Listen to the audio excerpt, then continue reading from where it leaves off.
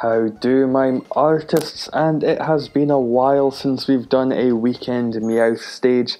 There's a new, pretty good Pokemon running about in Celesteela. It's got the ability that if it works, it will get rid of all non-support Pokemon on the stage. So I went in with just Celesteela and just Gengar. I will show you two different runs of different ways I thought of doing it, and I know I made a lot of mistakes in this. I was just trying to get to grips with how to use this, the best way to do it, if it was to always go for the Celesteela matches, or if I should try and always make matches a free, because Celesteela doesn't go off that often. Mine's is up to about level 3 or so it's relatively highly skill leveled. It's level 5, not that damage matters much when you're doing the weekend Meowth. I thought this is a good way, as if you can get Gengar to go off the same time as Celesteela in the Skyfall, then that way you will have no support Pokemon on the screen that can be just left for coins. So that was the thinking around why you would do Celesteela. It didn't necessarily work as well as I thought it could have, but it works relatively well.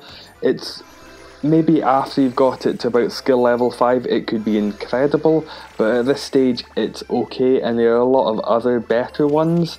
The next run that I'll show you involves Rayquaza as the Mega, and I feel like that could be a little bit better worked. That could be worked a little bit more and could be somewhat more efficient, but I will see. I'll keep working through it and seeing how it goes, trying to get the Celesteela boosted up a little bit more. And the main thing again is just being able to get combos, to be able to work through and have as many Celesteela and Gengar on the stage.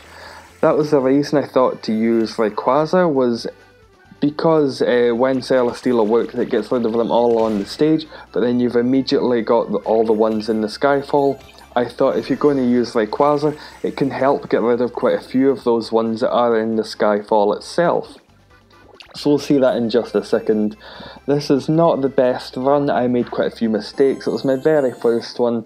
I will try it over the next couple of weeks, see if I can get it consistently boosted above 8,000, as that's usually what I would get with something like if I use a flying team. That's what that would most often be. But here we go with the Rayquaza now. I was hoping this one would work a little bit better, just being able to work through what was in the Skyfall. I do think this could be a very good way of working the weekend Meowth stage for a lot of coins. If there's good support, I think Gengar could work, but you've got the immediate problem of what's happening with the Skyfall, which isn't very helpful, and at this stage Celesteela isn't going to be skill leveled too highly. Maybe if it comes back as a special stage it'll drop skill boosts.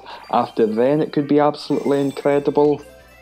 At this stage it's okay, and with all 4 of my runs I think I averaged about 6,000 coins each time.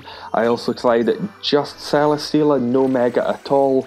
That was probably the worst. I think that was just 5,900, and it didn't feel good while I was doing it. It felt like it wasn't really going off. There were just so many support Pokemon on the stage and then in the Skyfall that it was very unhelpful.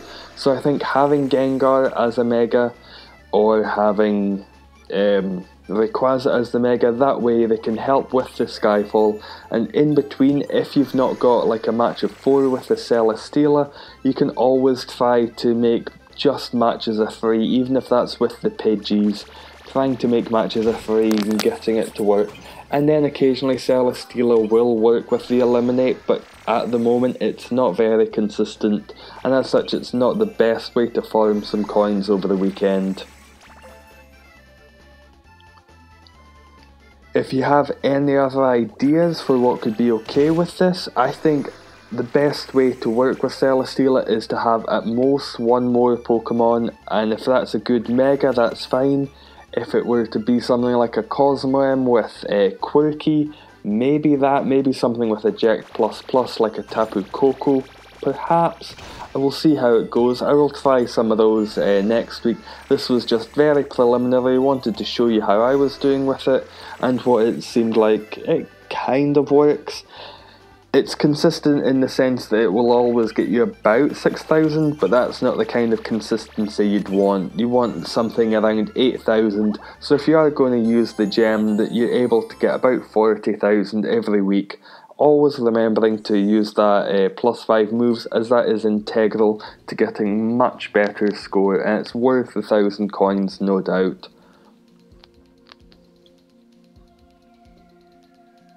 But there we go, 6,300, just 1,000 less than the Meowth.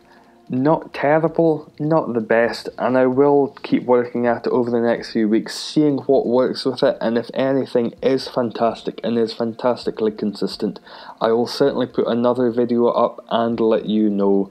But thank you very much for watching, and how do, Mime Artists? Eggs! Eggs! E-double-G-S eggs!